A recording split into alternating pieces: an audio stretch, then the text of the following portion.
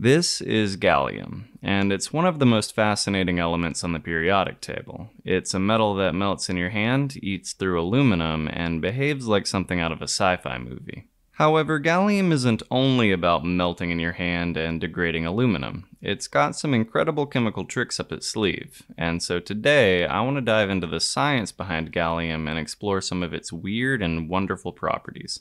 Now, first off, what even is gallium? Well, it's a metal with the atomic number 31, nestled in group 13 of the periodic table. Its chemical properties are broadly similar to the other group 13 metals, including aluminum, indium, and thallium, in that it's an amphoteric metal that normally assumes a +3 oxidation state.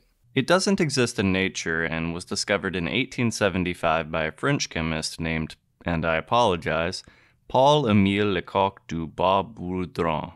Fun fact, he actually named it after Gallia, which is the Latin word for France. Or maybe himself, since Lecoq means the rooster, which is similar to Gallus in Latin. Anyway, one of gallium's most famous tricks is its super low melting point, just 29.76 degrees Celsius. That's about 86 degrees Fahrenheit, meaning it's only slightly above room temperature. Considering this is solidly below human body temperature, I can do this with it.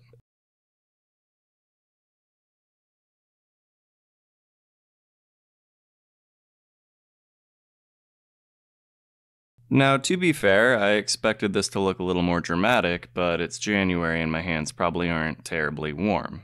Regardless, the point I'm trying to make here is that I can literally melt the stuff in my hand. But why?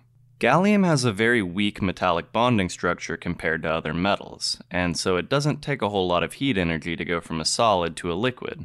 It's also non-toxic, so this is completely safe, although you'll probably want to wash your hands afterwards. Now here's where gallium gets dangerous, or at least destructive. Gallium can undergo a unique physical reaction with certain metals, namely with aluminum. When you apply it to aluminum, like the surface of a soda can, it diffuses into the aluminum structure, weakening its crystalline bonds.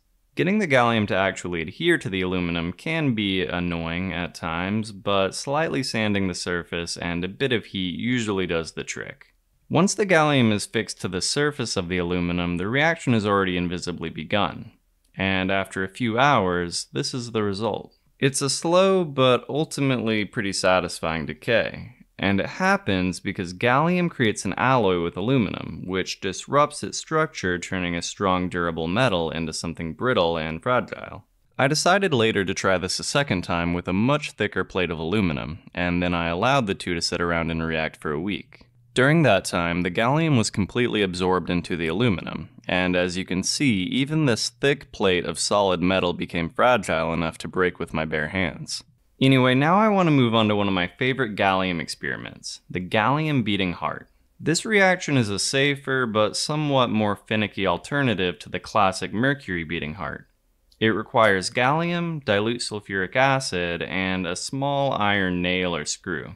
I also recommend using warm sulfuric acid to actually get the gallium to liquefy and keep it that way. Once the gallium has melted, I simply touch it with a steel nail to start the reaction. As you can see, the gallium droplet starts to pulse when the nail gets close. In the case of the mercury beating heart, this reaction relies on the oxidation of mercury by dichromate followed by its reduction with iron.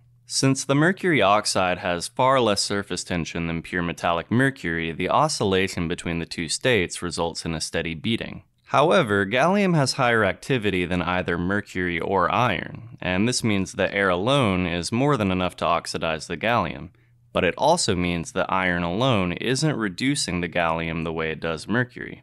Also, unlike mercury, gallium doesn't really have significant surface tension. And that being said, despite the two being superficially identical, this reaction is really entirely different than the mercury beating heart. What happens here instead is that when gallium slowly dissolves in the acid, the cationic dissolved gallium ions are attracted to the negative surface of the metal, forming something of an electrochemical double layer. This layer dramatically increases surface tension, which is why the gallium formed a nice ball when it melted. However, when the nail comes close enough to the gallium, the negative charge will flow to the iron and accelerate the production of hydrogen gas there. This sudden loss of negative charge disrupts the electrochemical double layer, reducing the surface tension and causing the ball to flatten out. The layer and therefore the surface tension regenerate once the iron is no longer in contact, and so the gallium ball rounds back out. This is why I said that this version of the beating heart is more finicky than the mercury version. With the mercury beating heart, the oxidation of the mercury causes it to relax toward the iron nail, at which point it's reduced and pulls away. Since contact with the nail in the gallium beating heart causes relaxation rather than contraction, the positioning of the nail is a lot less forgiving. Regardless, when it does finally work, the gallium will oscillate like a little beating heart, making it look alive. It's mesmerizing, and it's a great demonstration of how inorganic chemistry can create seemingly lifelike movements. However, gallium can do a whole lot more than just beat. It can also react with potassium dichromate in what is probably the most completely alien chemical reaction I've ever seen. Watch this.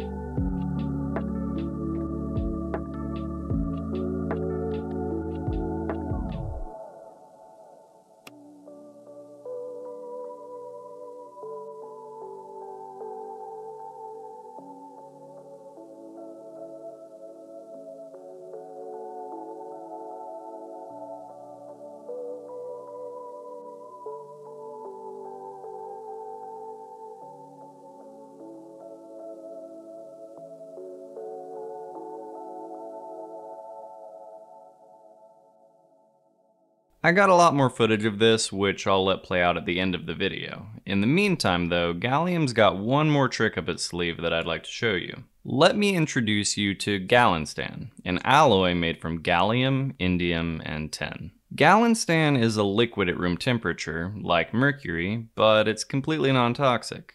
It's typically used in medical thermometers as a safer alternative to mercury. Plus, its low melting point and high conductivity make it useful in heat transfer applications like cooling systems for high-performance electronics. To make Galinstan, simply combine 7 parts gallium, 2 parts indium, and 1 part tin by weight. If it's warm enough that gallium is in its liquid state, then you simply need to mix these elements together. After a minute or two of mixing, the elements combine into what's called a eutectic mixture. A somewhat oversimplified explanation of how this all works is that basically the constituent elements of a eutectic mixture interrupt each other's crystal structure, and this results in an alloy with a lower melting point than any of its constituents. In the case of Galinstan, this temperature is about -19 degrees Celsius, which is like maybe 2 degrees Fahrenheit. Anyway, I think Galinstan is pretty fun to play around with. The one downside is that its low surface tension compared to mercury makes it pretty messy. However, this unique property means that unlike mercury, you can spread Galinstan on any surface you'd like to give it a nice mirror finish. Galinstan can also be used to structurally weaken aluminum, but given it's easier to keep a liquid and sticks to anything it touches, means it actually works a whole lot better. So there you have it, the science of gallium, from its ability to cannibalize aluminum to its ability to create alien chemical reactions. I think it's one of the coolest elements on the periodic table. Whether you're a chemist, a tech enthusiast, or just someone who likes a good old-fashioned science experiment, gallium is definitely worth exploring. As always, thanks for watching, and if you enjoyed this, don't forget to like, subscribe, and let me know in the comments what other elements or reactions you'd like to see me dive into. Since my Patreon is still dead, I'd like to thank my members here on YouTube for your support, and let you guys know that for now, my most likely plan is to start treating YouTube memberships the way I treated Patreon.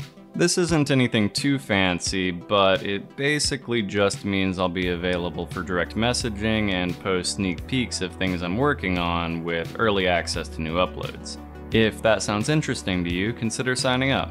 It does mean a whole lot and really does help fund the projects I do here. As always, thanks again for watching, and I'll see you next time.